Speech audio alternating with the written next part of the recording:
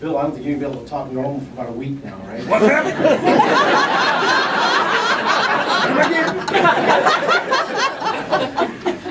Well, like Jim kind of said, I was kind of hoping alcohol would be served here today. You guys kind of loosen up a little bit here, otherwise we're a little bit stiff. And feel free to laugh, whether it's with me or at me. Just I want to hear people laugh. That's all I'm looking for right now. Before I start, I want to acknowledge Nicholas that gave the talk at our Wish Kid over there. He did a real good job. It was a very touching story, and I think we're all glad to be that our company's behind an organization that does something like this. But that's enough of that now. That's going to be funny. First of all, I want to apologize if I offend anybody with anything I say or anything that, any topics that I cover here or anything. But I think Steve Martin once said that comedy's not pretty, and I'm here to prove that. I want to thank these are HR people. I want to thank you guys for giving me the special dispensation. You said any topic, anything I want to say. Look at Kevin. Look at him. He's scared right now. In case you guys weren't raised Catholic or aren't Catholic, it's special. I always have to do this when I say special dispensation. What that means is like the Pope gives you like an exception, so you don't have to follow some rules. Just like for an example, if like Karen Carpenter, she was anorexic and she needed to be able to eat, so the Pope would send God a note.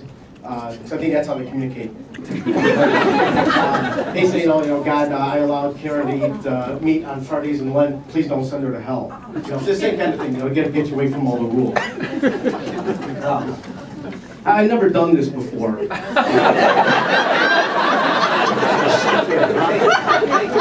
had a choice. I mean, people over the years, they say, oh, you should try doing stand-up, comedy. You're kind of funny. Why don't you try doing it? So I had an option. I could have. Over the years, I could have gone to a comedy club, and, if I bombed over there, I don't know anybody. I'll never see those people again. It'll be 10, 15 minutes of hell, and then that's it. I'll never have to do it again. But no, I decided to do it in front of all the people I worked with. I guys for 5 days a week for the next 20 years. But this is where I'm going to start this. This is the first time I'm going to try it. One of those great decisions I've made in my life. I want to thank especially the people who have told my boss over the years, during their significant observer reviews of me, that I could always have a career in stand-up comedy. I'm kind of wondering how that came up in the thing. Is it like, well, Gary sucks as an employee. Kind of a jerk as a co-worker. He has no values, but he's funny, Jeff. I'm sure that's really helped my bottom line. I can just see the raises. Jeff's got a little extra money in the raise pool. He's trying to think, what should I do? Who should I give it to? And he says, well, Jim smoothed over this rough situation with a nasty customer, or a nasty situation. Smooth over a nasty situation with a good customer.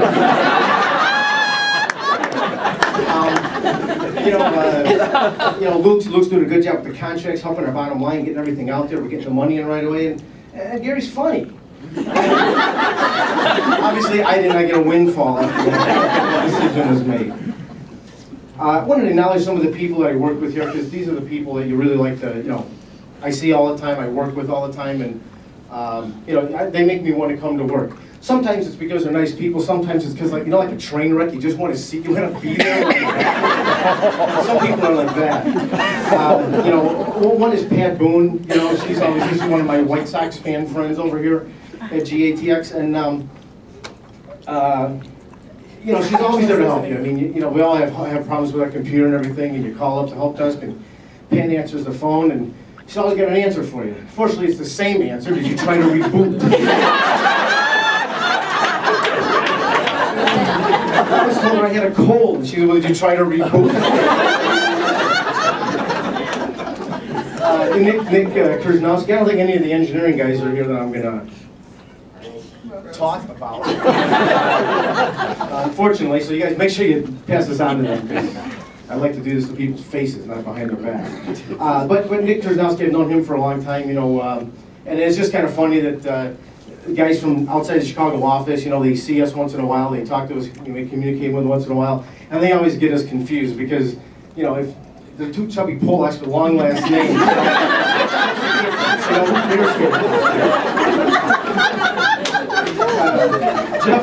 Jeff Phillips, you know, he's my boss. I've been reporting to him now for several years. Wait a minute, what's this? October? This is too close to review time. I'm not. That's okay. Tony Sisto's another guy.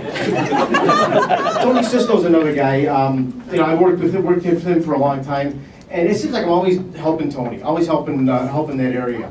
And you know, sometimes you don't know why. You know, he's in there, he's asking you about something, and you thought, oh, I really shouldn't be doing this, but you know, maybe I can help you. I don't know. And then he starts dropping things like, you know, he just stops dropping names. You know, Uncle Paulie. You know, my cousin, Vito and Nicky Knuckles. I said, yeah, Tony, it's fine. I'll wash your car, man. Just give me a break. And a great concept by your fundraising team this year with the TV shows. You know, there's some quality TV being watched in these households, huh? Minute to Win It. What else we got? America's Got Talent. Well, maybe I shouldn't make fun of that one. Apprentice, you know, Cops. Cops. I don't even know anybody north of the Mason-Dixon line watched Cops. I don't know when north of the Mason-Dixon line is ever on Cops. You know, they're not wasting their time with, you know, Discovery Channel, 60 Minutes, CNBC, none of that stuff. Nope, they got the high-level stuff on there. And then some of those shows don't even make any sense. I mean, that Minute to Win It, they got some guy who's a chef with some funky bleached hair on there or something. What's the point? How does he fit in with that? I don't even get that thing there. And America's Got Talent, that's a great cast to judge people for talent, right? David Hasselhoff. And maybe GATX Germany, he'd be a big deal. Piers Morgan, I don't even know who the hell that guy is. I haven't even heard of him until I got on that show, and I don't even know what kind of name Piers is. And then Sharon Osbourne. There's a person to judge talent, right? What's her credentials? And she's married to some drug-addled old rock star you can't even understand. She's raised 2 drug-addicted kids, and she can't even stop her dog from shitting all over her.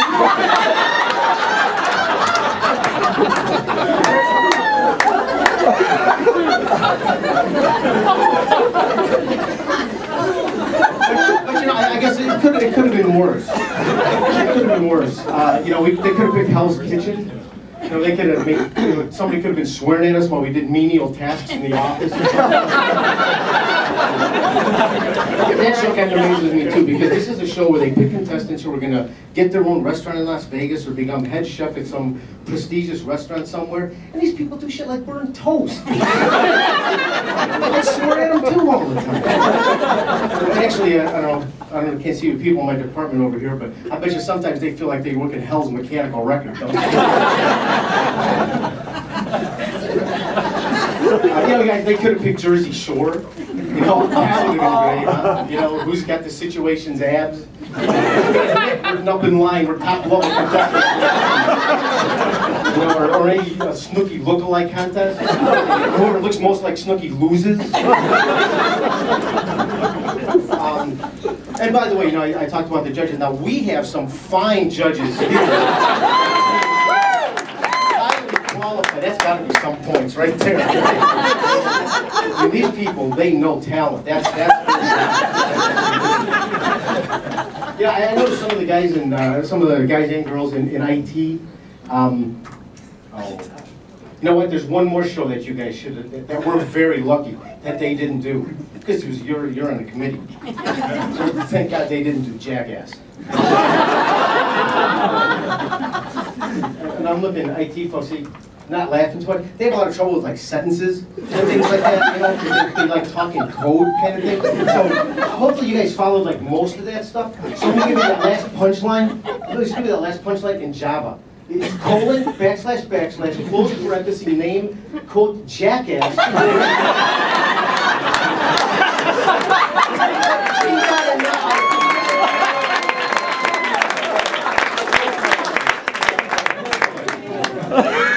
I also noticed that some of the engineering guys are all, you know, just not quite catching. I think some of these things, everybody's laughing and they're just like,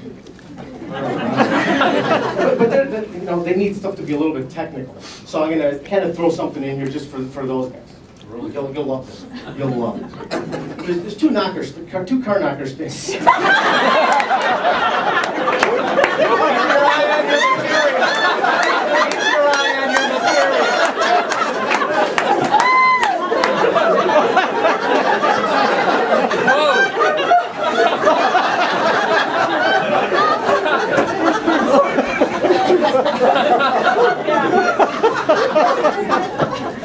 That stuff comes later.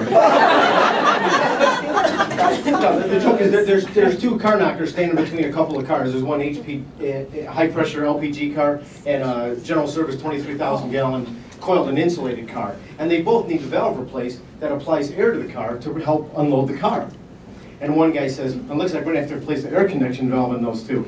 The other guy looks at him in disbelief and he says, "It's called an induction valve on a high pressure car, you moron." No? You guys don't get anything. Well, I don't have a good segue here to this next thing, but speaking of segues, if anybody ever gets a chance to take a trip on a Segway, like a tour of Chicago or any other city or something, sorry, I'm a little ADD, I kind of jump sometimes between things. Do it, because it's a blast. First 15 minutes, you're scared to death, and after half an hour, you're like a pro on it. I'm just serious. That wasn't a joke. You should do it. I'm serious.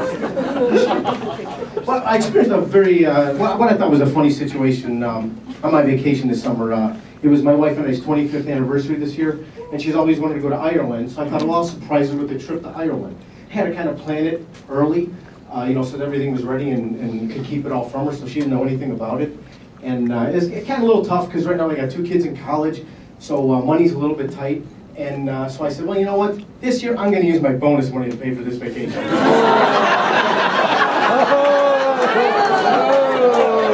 Not one of those great decisions that I've made. Well, we were there. We went to Ireland, and we were in a bar one night, and we were sitting in a bar having a couple of drinks. I know, you guys, me sitting in a bar having a couple of drinks. Honest to God, you know, I did it. It's not just a rumor. And we're sitting there, we're drinking, you know, the local beers. I mean, they have such great beer and whiskey, Jameson's and Harp and Guinness and everything over there. A guy walks up beside me. I knew he was a local because he had a very strong Irish brogue. And he walks up and he orders 2 Budweisers and 2 Coors Lights. What the hell? What do they have, a Keystone and Guinness and Falstaff? Schlitz? Unbelievable. I wasn't really going to tell any jokes tonight, today. I know, it was a kind of thing. What I mean is like just jokes. It was everything was kind of related to us, me, the fundraiser. But I got an email last week, and I thought that I would share this with everybody. Let me see, make sure I get this starting right. An Irishman, a German, and a Polak walk into a bar. I just wanted to see Kevin's face. That's all, sorry. Yes, it has nothing to do with that. There's 3 ducks walk into a bar. Irish, German, and Polish, I mean, literally, is relevant at this point. Let's say they are just to make Kevin nervous. And they walk in for the bartender, friendly guy, and he says, "Hi, you know, what's your name?" And the first duck says, "Huey." And he says, "Hey, how you doing, Huey? How was your day today?" He goes, "Oh, it's great." He said, "It was raining outside. I was in and out of puddles all day long." So he gives him his drink, goes to the next guy. Says, "What's your name?" And Duck says, "Dewey." And he says, "Hey, okay, Dewey, how was your day today?" He goes, "Great for me too. Raining outside, in and out of puddles all day long." Gives him his drink, he goes to the next one, he goes, "Let me guess, Huey and Dewey, your name's Louie, right?" And the girl duck just turns around. She says, "No, my name's Puddles."